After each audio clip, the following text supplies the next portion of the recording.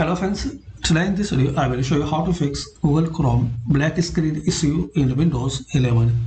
So guys, to resolve this problem there are some easy solutions.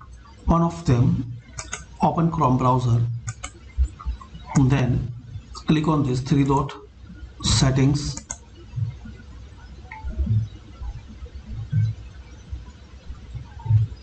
here click on advanced, then click on system.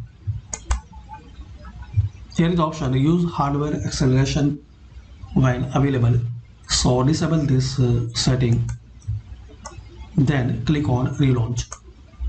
So hopefully guys, this method will resolve black screen problem. If this method not work, so try second method. Click on this three dot, more tools, extensions,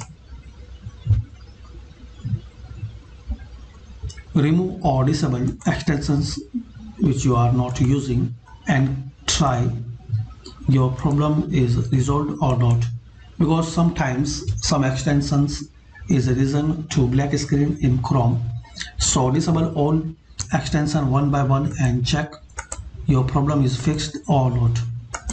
And still you have facing error, so just guys you uninstall Chrome browser and reinstall. Hopefully guys, after install you can fix and you will get the fresh Chrome browser on your Windows 11. So thanks for watching. This is the way guys to fix Google Chrome black screen problem in Windows 11.